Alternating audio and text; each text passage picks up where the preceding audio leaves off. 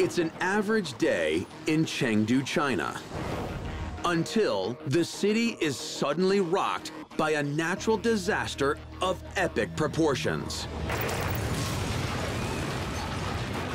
A massive 8.0 earthquake. The fault line is deep below the Earth, where two opposing landmasses press against each other, building up more and more pressure until finally one side slips, releasing as much energy as 1,000 atomic bombs. For the people in this 8-story office building, shaking earth and falling debris spell disaster. For 2 whole minutes, the structure is brutally rattled and now coming apart at the seams. The building is collapsing. Brace yourself and step into this killer quake. What would you do? A, stay put and take cover. B, take shelter in a doorway.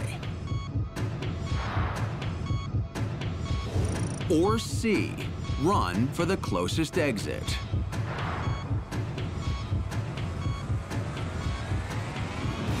Here's what you should consider. You're caught in an 8.0 quake on the first floor of an 8-story office building. And the walls around you are beginning to collapse. Above you, concrete and steel begin to buckle. A building this size can weigh as much as 15,000 tons. Nearly twice as heavy as a Navy destroyer. You might think most new buildings in earthquake zones are built on dampers or rollers to absorb movement. But those systems are still surprisingly rare. Any second now, the whole thing is coming straight down on you. Make your choice. A, B, or C.